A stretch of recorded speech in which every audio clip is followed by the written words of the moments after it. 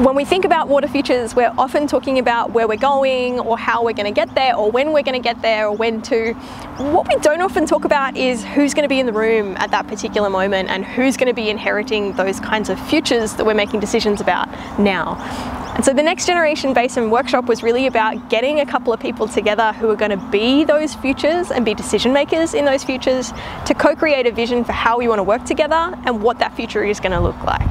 The Next Generation Basin event, we've brought together a bunch of different people from across federal and state governments, from academia, from First Nations groups, from industry, from private industry as well as primary, bringing in NGOs, all to have a conversation about what kind of future we want to be co-creating together.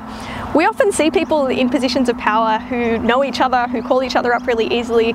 Those networks, they have to start somewhere. This is an opportunity for us to work in an interdisciplinary way to really actively break down silos that we often talk about separating different industries, different departments, and for us to really walk the walk when it comes to breaking down silos and working together across industries.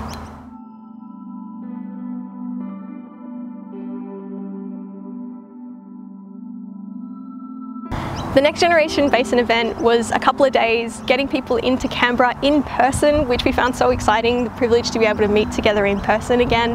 The first part of coming together was to really meet on country. We got an opportunity to go out with Uncle Tyrone Bell and explore Black Mountain Peninsula, and all of the different stories that come together here in Canberra in this meeting place.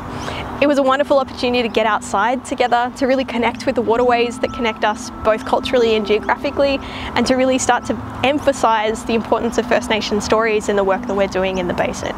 We also then came together for a workshop. The workshop had a wonderful introduction by our facilitators, but also Andrew McConville, the Chief Executive at the Murray-Darling Basin Authority. He gave us some opening remarks to kind of start generating all of these sorts of tricky questions around how we're going to govern the Murray-Darling Basin moving into the future.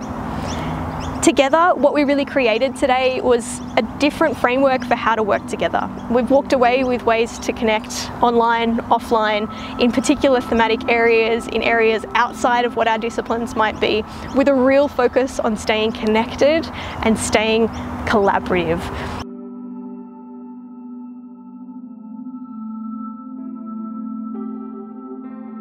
For me, the Next Generation Basin event was really about actively working together, actively starting to break down silos and really contributing to the future that we all want to see in the basin. I've been absolutely blown away by the participants that have come along today and yesterday, with the goodwill, the enthusiasm, the intelligence in that room to really start actively making a choice to be able to work together across disciplines, across industries and across geographic locations in the basin as well, to really contribute to a future that we all want to co-create, that we all want to be working and living in years to come.